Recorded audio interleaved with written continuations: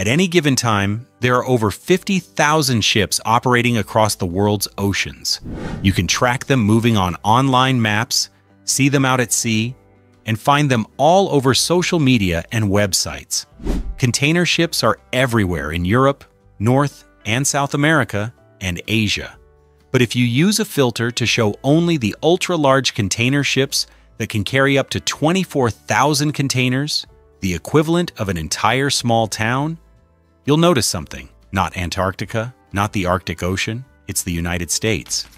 Why is the world's #1 superpower left out of the routes of the largest, most advanced ships on the planet? The answer may surprise you. Let's get started. Do you know when containers first appeared? The story begins in 1956, when an American truck driver named Malcolm McLean got tired of loading and unloading bulky cargo piece by piece.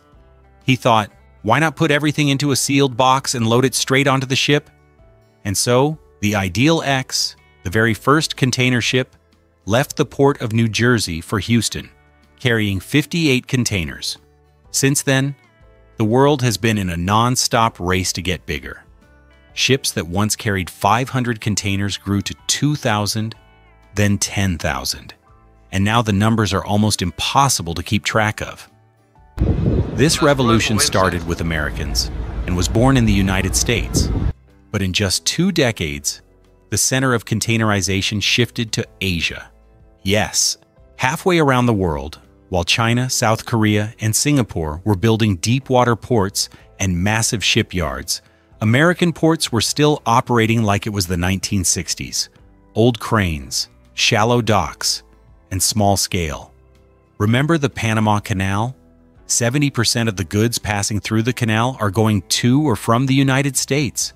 But when it was first built, it was pretty small. So for decades, every ship had to shrink to fit the Panamax size. About 965 feet long, 106 feet wide, and 39 feet deep. That size didn't just shape cargo ships, but also cruise ships and naval designs. Then, in 2016, the canal was expanded to the Neo-Panamax size, 1,200 feet long, 161 feet wide, and 49 feet deep, big enough for ships carrying 20,000 containers. The world celebrated the new era of megaships, but most American ports didn't. To help you picture it, think of the global trade map as a giant transportation network. In Europe, intersections like Rotterdam, Hamburg, or Felixstowe can welcome ships carrying up to 24,000 containers. In Asia, ports like Shanghai, Busan, and Singapore operate day and night, handling over 40 million containers a year, almost 3 times the total of the entire U.S. West Coast. And in the United States, the 2 largest ports, Los Angeles and Long Beach, together only handle about 17 million containers a year. Sounds like a lot, right? But to put it in perspective, the port of Shanghai alone handles as much cargo as the top 10 U.S. ports combined. But what if we tried to bring those mega container ships to the United States? The answer isn't simple. Unlike Asia or Europe, where ports like Rotterdam, Busan, or Singapore are right on deep water, most major U.S. ports are built at river mouths. Savannah, New York, Houston, Charleston. This used to be an advantage, making it easy to connect goods to railroads and highways. But with ships nearly 1,300 feet long, it's now a nightmare. That's because river mouths are where silt builds up quickly, so the average depth is only about 40 to 46 feet, while today's megaships need at least 52 to 56 feet of draft to avoid running aground. To keep that depth, the United States has to spend a lot of money every year, sometimes hundreds of millions of dollars or more, on constant dredging, which brings heavy environmental consequences: muddy water, bottom-dwelling creatures sucked up with the sand, and mass fish and shrimp deaths. For example, the project to dredge the port of Savannah from 40 to 48 feet cost $973 million and took 8 years to complete. Yet it's still not deep enough for monsters like the Ever Ace, nearly $1 billion, just to welcome a few extra ships a year. A luxury investment that even maritime experts sigh about. Is it really worth it? Even if the ship makes it in, the real problem is on land. Cranes at U.S. ports can only reach about 180 to 200 feet, while the newest container ships are up to 246 feet wide. Many big ports like Los Angeles, Oakland, or Seattle still use semi-automated control systems that date back to the last century. Meanwhile, across the Pacific, places like Rotterdam in the Netherlands or Singapore's Tuas megaport look like they're from the future. No horns, no shouting, just self-driving robots moving like ants, robotic arms unloading over 180 containers per hour, working 24 hours a day, 7 days a week with Swiss watch precision. If docking at an American port is a math problem, it's a tough and expensive one. The average cost to unload a container in Los Angeles is $500 to $600, 3 times higher than in Shanghai, where it's only about $150. And that's not all. Just the security inspection fee can be up to $300 per container, plus storage fees, truck appointment fees, wharf fees. In total, every container entering the United States costs $700 to $900 more than if it landed in Rotterdam. On top of that, the difference in operating costs between a 20,000 and a 23,000 TEU ship is only about 1% in fuel, while upgrading a port can cost over $100 billion. One grounding incident, like the Ever Given in 2021, cost the whole industry $9.6 billion a day, and no shipping company wants to risk that on U.S. shores. So most companies choose the safer option, 10,000 to 15,000 TEU ships. Smaller, more flexible, less risky. And there's more. The U.S. administrative system is like a maze of paperwork. A port expansion project has to go through the Army Corps of Engineers, dozens of environmental reviews, and even community votes. The not in my backyard effect means locals protest any project near their homes. The dredging project at Charleston took 13 years just to get approved, while a similar project in Oakland was canceled because people were worried tall cranes would ruin the view and affect migrating birds. Suppose the ship does dock, the journey isn't easy after that.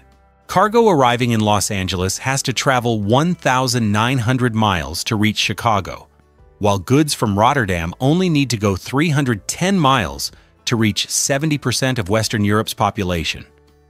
A container from Shanghai to Los Angeles costs about $1,000 for ocean freight, but just the trip from Los Angeles to New York can cost another $3,000. The United States has over 300 commercial ports, but none are big enough to serve as a mega transshipment hub like Rotterdam or Singapore. Instead of funneling everything through one giant distribution center, goods have to move through a massive network of trucks and trains, crossing the country over thousands of miles. And then, there's one more factor no engineer can control: the weather.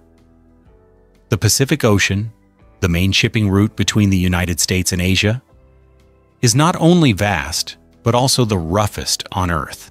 With ships over 1,300 feet long, they're more likely to experience parametric rolling when waves match the ship's natural frequency, causing violent rocking and even breaking the ship's back.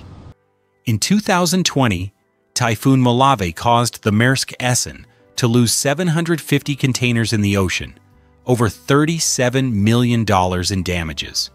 A year later, the one Apius lost 1,816 containers, the equivalent of a skyscraper collapsing into the sea.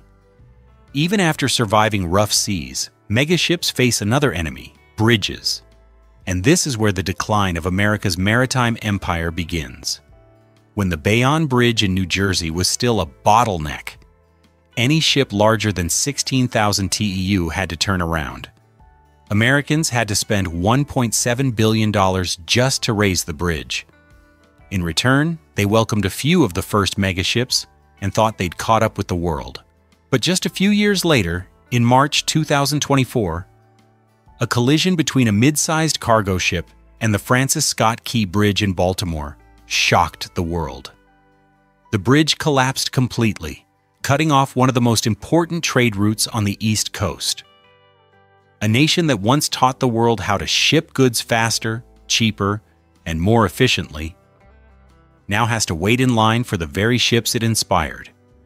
Even though the United States accounts for nearly 40% of global consumer demand, most containers headed for America still have to be transshipped through Asia or the Panama Canal before making their way inland. Every detour means thousands more miles, extra days of delay, and millions of dollars in added logistics costs each week. Remember 2021 when the world fell into a supply chain nightmare? Over 100 container ships had to anchor off Los Angeles and Long Beach, lined up like a giant steel necklace across the Pacific. Goods from TVs and phones to baby formula were all stuck. For weeks, the entire U.S. West Coast turned into the world's biggest parking lot for ships. Locals in Los Angeles joked, but it was true. We don't see sunsets anymore, just containers. Every ship waiting offshore still had to run its diesel engines to keep the power on. And with hundreds of ships like that, the skies over Los Angeles turned gray. That year alone, the area breathed in over 100 tons of toxic smoke every day.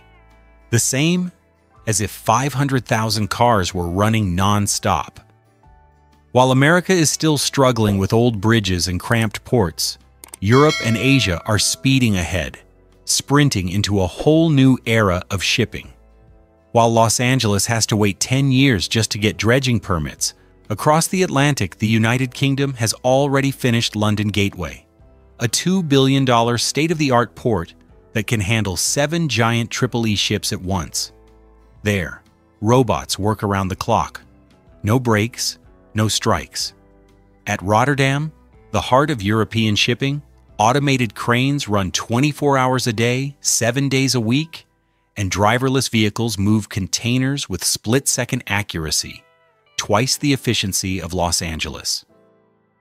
Imagine this. In the United States, workers still have to wear hard hats under the sun, manually controlling cranes. In Rotterdam, the whole port runs like a giant Swiss watch. No horns, no shouting. Just blue LED lights reflecting off thousands of containers sliding past each other like blood in the veins of globalization. In Asia, the game has gone even further.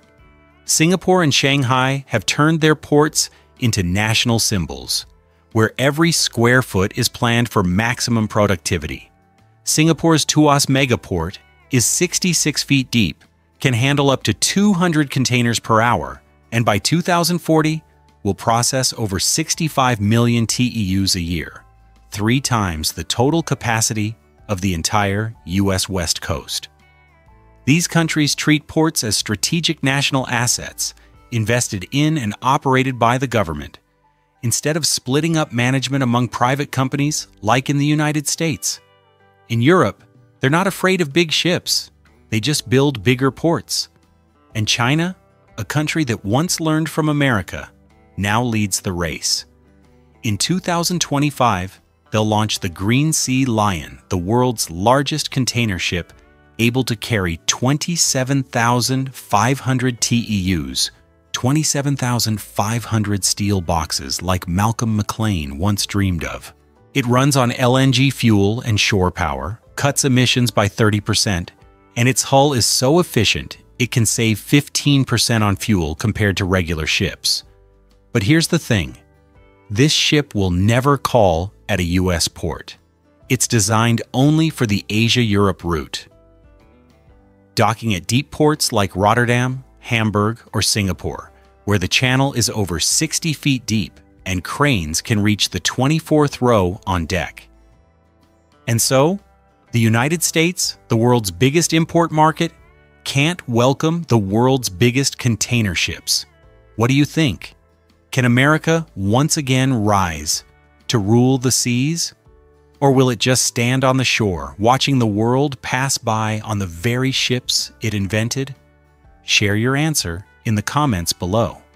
If you enjoy stories like this, hit subscribe because this is just the beginning of our journey to explore the real world.